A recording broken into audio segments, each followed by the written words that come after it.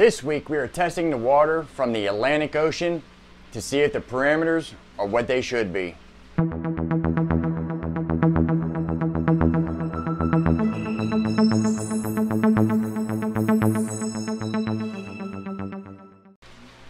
Welcome back, fellow reefers. If you are new to the channel, my name is Sean and this is where we take reefing one day at a time. Have you ever wondered how the Atlantic and Pacific Ocean compare parameter-wise? We have, and we have done a little experiment. This is just for fun and to see how close or accurate our test kits are. We are only using hobby-grade test kits and not the top-of-the-line equipment that scientists use in labs, so there may be some inaccuracies. My youngest daughter traveled to Safe Harbor, New Jersey, and was able to collect a sample of water there, Atlantic Ocean from the beach. My oldest daughter's Air Force unit traveled to Hawaii and was able to secure a sample of Pacific Ocean water from there. This week we'll be focusing on the Atlantic side only. Next week we will be going through the results of the Pacific Ocean. For this experiment we decided we would test phosphates, nitrates, ammonia, calcium, KH, magnesium, and salinity. After testing each parameter, we will compare the results to what oceanographers have found the ocean waters to be. As you can see, we have the water sample from New Jersey that my daughter brought home.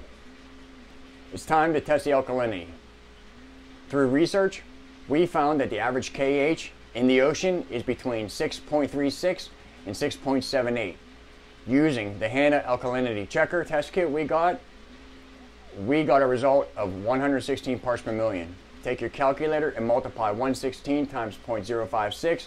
The result is 6.49, which falls right in the middle of the average DKH. DKH and calcium go hand in hand. One result will affect the other. Oceanographers have reported the average calcium level would be 412.1. For this test, we'll be using the Red Sea calcium test kit. As you can see, we had 22 milliliters of reagent remaining in the syringe. After the color change, and according to the chart provided by Red Sea, the calcium in the sample we tested is 390, which is roughly 20 parts per million lower. Salinity is crucial in any system. The question we found ourselves asking was if the majority of the fish in our very own aquariums that are harvested from the ocean, how accurate are our tanks from where they were coming from? We used the Hanna Salinity checker for this test. As you can see, the salinity was 1.023 at a water temperature of 70 degrees, which is the ambient temperature in this room where the water has been sitting. It's lower than the 1.025 ocean average. Magnesium is the one parameter that we can never seem to get below 1500 parts per million in our aquarium, which is due to the old salt we were using that contains high magnesium. We made the switch to Fritz, and now it's going to be a while before it comes down. But this test will verify if it is in fact the old salt or a bad test kit. For this test, we will be using the Salifert Magnesium test kit. Concentrations of magnesium are typically higher in the Atlantic Ocean since it is saltier. Our magnesium result came back with 24 milliliters of reagent left in a syringe for a total of 1140, which falls well below the average of 1283. It's pretty amazing the things we have to dose in our reef tanks that occurs naturally in the ocean. One thing, we add our phosphates when we feed our fish. We'll be using our new Hanna Phosphate Ultra Low Range Test Kit that we just bought, being our old one no longer worked. Phosphates essentially act as a fertilizer. However, if phosphates don't get consumed, it can cause an algae outbreak to overtake waters and create dead zones. According to the oceanographers, the average phosphate level occurring in the ocean is 0.07. Now that the results are in, let's see what we got. For our test, we ended up with 0.15 parts per million, which is slightly higher than the average. When we add a few fish to our reef tanks, an ammonia spike, even a small one, is expected. So as vast as the ocean is, there are plenty of fish in massive numbers.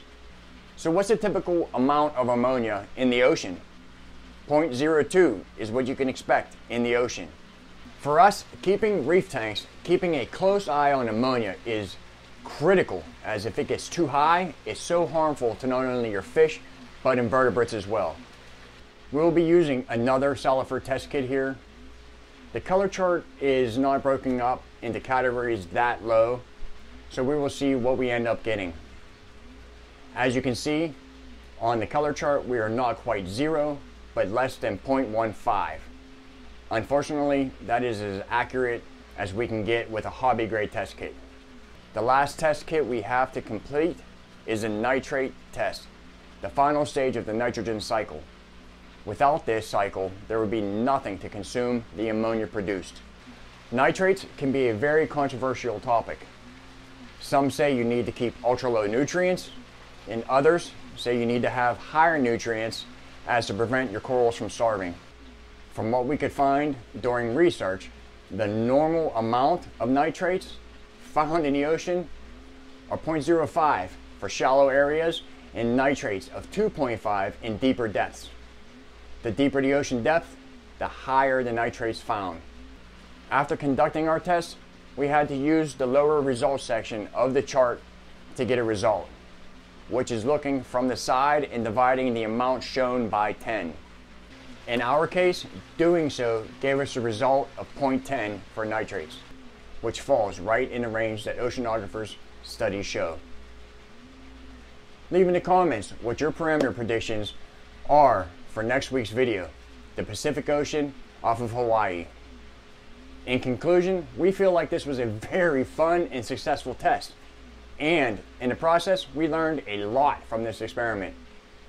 Obviously, we reefers do not have the equipment to test like marine biologists do, but we feel our test kits we use and depend on for the success of our systems hold their own and give us close enough results to keep our reef tanks where they need to be. So, until then, we'll see you on the next one.